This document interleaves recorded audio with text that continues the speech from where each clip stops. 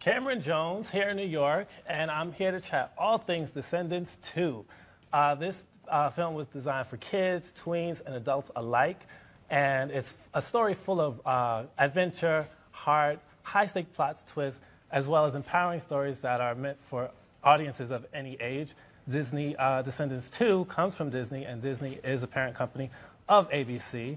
And in no particular order, I'm joined here with three of the stars from the upcoming movie, Dove Cameron, Sofia Carson, and Anne McClain. What's up? Hi. Thank you for joining us here today. How are you guys? Thank you so much for having us. Awesome. We're fantastic. Yes, happy to be here. Perfect. So this is number 2. So let's get into some of the characters. So Sofia, set us up with a little bit of what this part 2 is about. What's happening in Oregon Prep, the Isle of the Lost. Yes. Isle of the Lost. Isle of the Lost. Right? What's happening? So part 2 kind of starts where the first one left off. So the villain kids are living in Oregon. They're adapting. You know, each of us are kind of going through different struggles. Evie is very happy. Mal is miserable trying to be a princess. Miserable. So so she runs off to the Isle of the Lost.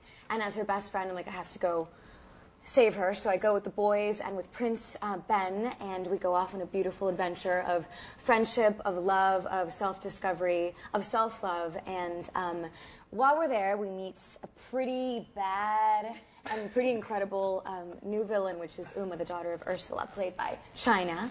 And she kind of stirs up some trouble. Oh, cool. Speaking of which, China, you joined for the cast for this first time. You weren't in the first part. Yes. So how did this come to you? Were you excited? Did you see the first one? Yes. I mean, I think everybody saw the first Descendants. Every child I talked to, was freaking out over the 4 VKs. And I don't know, it was such a huge project, and Kenny Ortega was involved, who I absolutely look up to. All of us sitting here look up to him. So I definitely wanted to be a part of it in any way that I could. And Disney called me with the second one, and they were like, we have this role that we want to see you for. So I went in a couple of times, and I read with Dove, and it felt really right.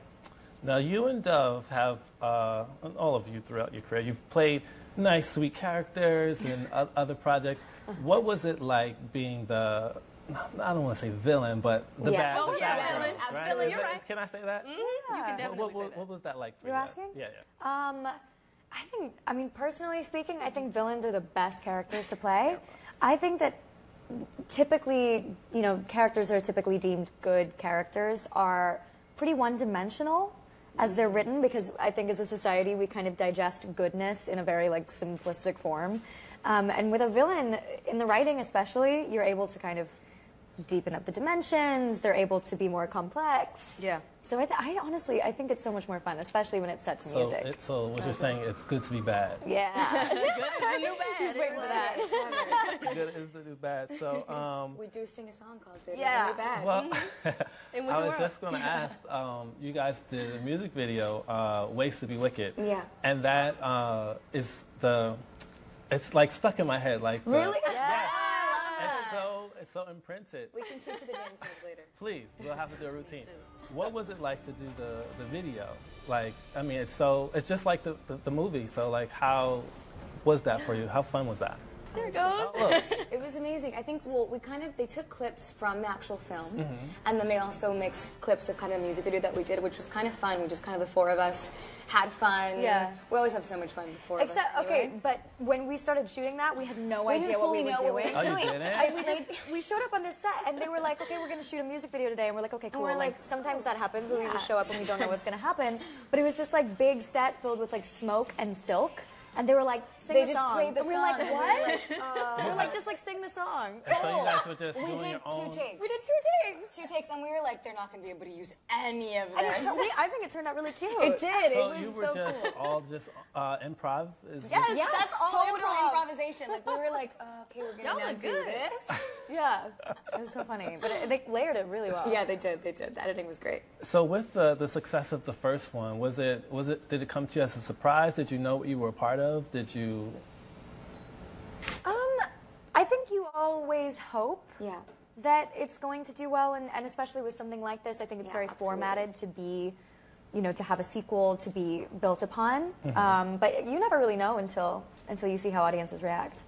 Amazing. Coming into the second one, I definitely didn't know what I was stepping into. And Definitely. You said that you had so many like fans and people that you knew that were like, oh my God, you're going to be in the second one. What was that reality for you? Well, I mean, when you have kids dressing up as Mal and Evie and the different characters in the movie for like Halloween and like having birthday parties, like Descendants birthday parties, like that's crazy, you know? That's crazy. And I don't know, coming from Disney, I'm around kids a lot. Yes. I'm around, you know, like meet and greets and just meeting them in everyday life. And they all love Descendants. And so they were like, you're going to be in the second Descendants. We're excited. You know, I have to just disclose, I'm so distracted because I've seen you in so many different films as a little girl. It's so, so as true. I'm seeing you now, right, I'm listening to your voice, I'm like, Fangirling. I'm like, oh my God, she's really grown up. Oh, you're so sweet. In a good way? Or No, like you have really grown up so nicely. You're So so that sweet. transition to now growing up, you're 15, 16? I'm 18. 18, now. oh my God. I know, isn't it crazy? It's People still think I'm 15. So like, how has that trajectory been for you? Oh, wow. I mean, it's been crazy. I've been acting since I was 5, so now, I mean, I feel like it's just a way of life. She said, wow. It's just like a way of life. That's all I know. So I really appreciate you saying that. Oh, no Thank problem. you. You're so You sweet. had 3 movies, a TV show, 2 guest roles, and music coming. What are you out for? What do you think your end goal is? Just in general, I just want to play strong female characters. Like Uma and like Mal and Evie. That's all I want to do. And especially as a young African-American girl, I think that it's important to do that. And I love what Descendants did and what Disney did with this film because it's so important to look on screen and see somebody like you, somebody that you can relate to. And when you look at like the photo right here, it's just beautiful. It's so diverse and it's amazing. So yeah, I just want to play strong female characters. Amazing. Between the 3 of you, you guys probably have like close to 20 million followers online. It's insane. And with the success of this, I can only imagine that it just propels you further. How has that changed any of your communication with fans or given you more responsibility? Has that impacted you in any way? You know, I think we have a really beautiful responsibility. You know, not only do we get to do what we love every single day, but we also have, you know, so many young girls and boys and just kids all around the world who follow us and who, in a way, look up to us. And that's a really beautiful responsibility that I think we all take very seriously. And I think in all that we do and everything that we say, we think of them first. And I think, you know, social media can be such a beautiful platform and tool to communicate with them and, you know, share our experiences, share the moments that, you know, we all share together. And then to be able to share with the world, it's a really special tool. Yeah. Amazing.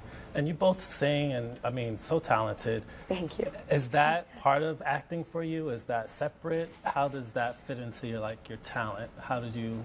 I've always felt like they kind of hold hands. Yeah. I think especially with a franchise and project like Descendants, I think one elevates the other. I definitely have a easier time getting highly emotional when we're doing the musical elements of the franchise. Yeah, absolutely. Oh, that's interesting. I think, you know, when you sing a song, you're in essence performing. Yeah. So I think acting and singing come really hand in hand. Oh, that's amazing. And you recently sung at the RDMAs. I did, How yeah. was that experience for you? That was surreal.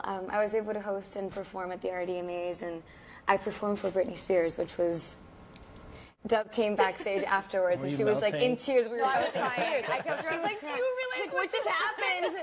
Before I went on stage, I remember thinking to myself, I just kind of flashed back to when I was 6 years old, listening to Hit Me Baby One More Yes. Time on my CD player, which doesn't even exist anymore. And that girl would have never in a million years thought that this would be possible. So to go on that stage dressed like Britney, in honor of Britney, it was one of those pinch me moments I will never, ever, ever Has forget. she said anything to you, or did you get any reaction? Well, I actually met her mom and dad, and Jamie Lynn performed with us, and we all came out together. And they were just so. Her mom came up to my mom and spoke to her and held her hand and was like, Oh, that's don't ever leave her alone. Like, stay by her side." And I was like, "Oh, this is so beautiful." You know, coming from such an incredible family and two such talented girls who have really marked pop music, it meant a lot. You did great, girl. Thank you.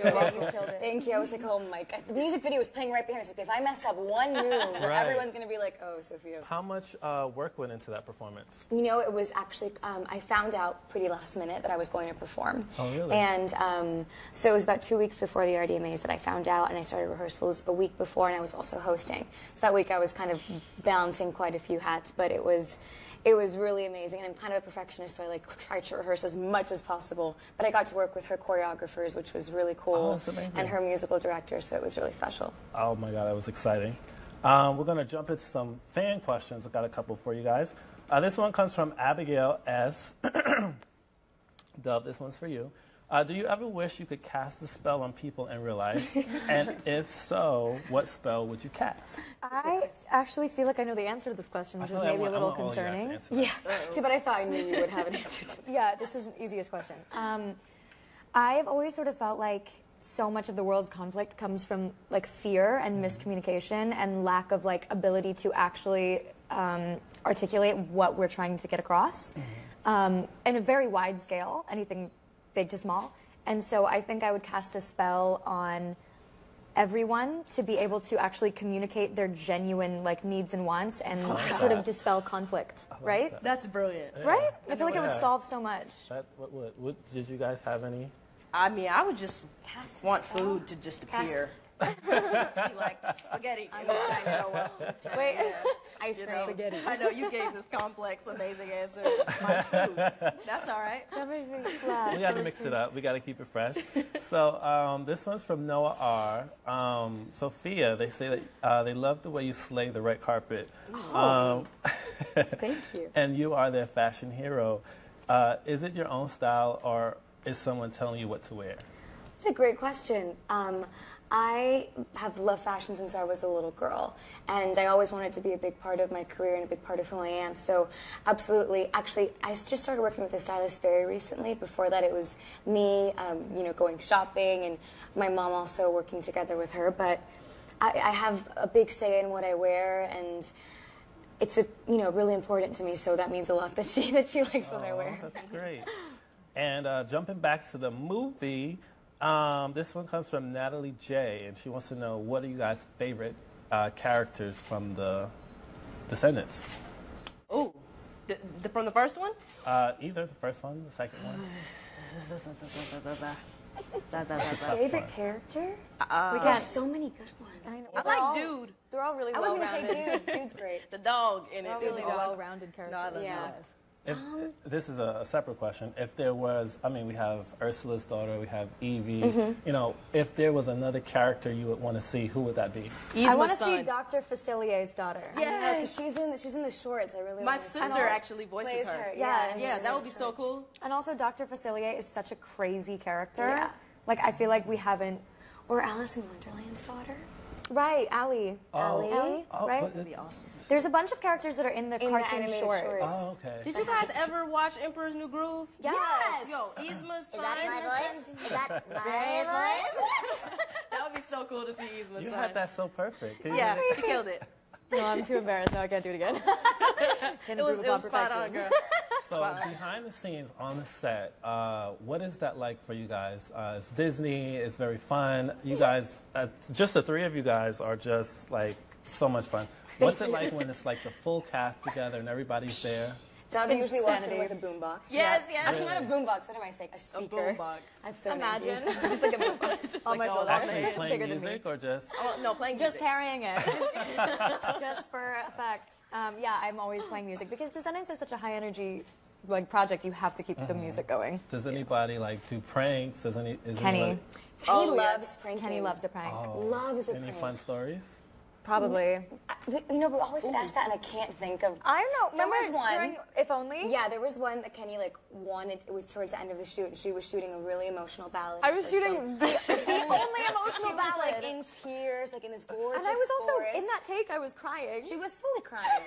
And she was alone in the scene, so we weren't shooting. So Kenny called myself, Cameron, and Mitchell. Okay, but and Boo Boo. You have to explain the context to people so that they don't Okay, make fun of me. go for it. Yes, give us the full skin. They had walled off the entire forest so that we could keep shooting. It was a public forest. And so they all day had been shooing people away. And so I hadn't seen another human being in that forest in like hours and hours. And then cut to, we hide like in the woods behind trees, and then they start and then Kenny just gives us a sign when they call action.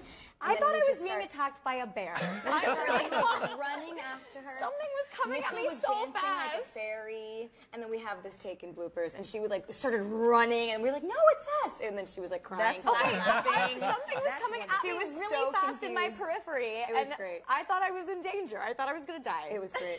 So thank you for emotionally scarring me. I will bill you for my Anytime. therapy, Kenny Ortega. It was so mean. China, you seem to be very just humorous and witty on your own. Do you She add is. to this mania?